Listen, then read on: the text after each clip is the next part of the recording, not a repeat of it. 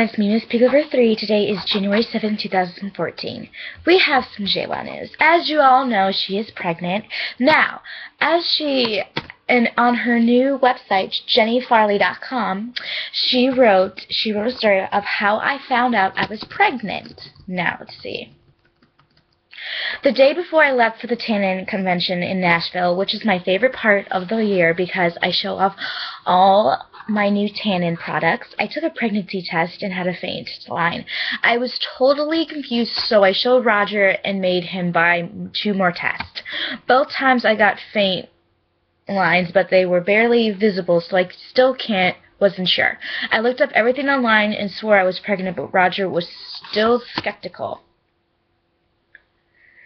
The following day, I met Nicole Snooki at the airport, and I was so anxious because I don't know about the pregnancy, do's and don'ts, and wasn't sure if it was okay for me to fly.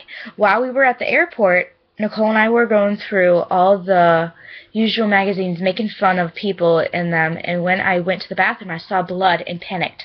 So many thoughts were running through my head. I felt a loss like no other when I thought that I was no longer pregnant. I whispered it to Roger, and that whole ride was stared straight ahead and didn't say a word. I went to bed right that night in Nashville praying it was just a thing that happens. The following day, I told my manager to buy a stupid proof test, which literally says pregnant or not pregnant. It said pregnant, and she cried, and I cried, and Roger looked like he was going to pass out. Haha.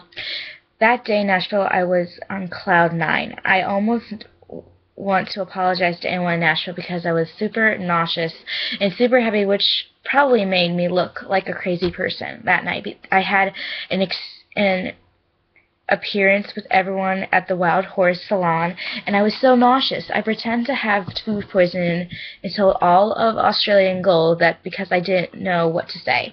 I want to just say a big thank you to them for helping me stay so comfortable and flagging down some ginger ale for me. They were so sweet, and I appreciate how they tried to make me feel at ease so much. Stay tuned for a pregnancy update next week. XOXO Jenny JWoww. Wow.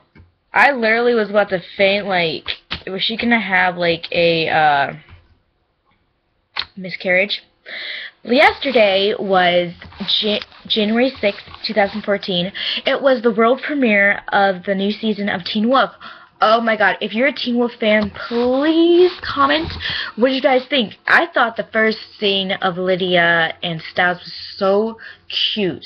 I mean, it felt like they were a couple, but I hope they're a couple. I hope she's not dating one of the twins.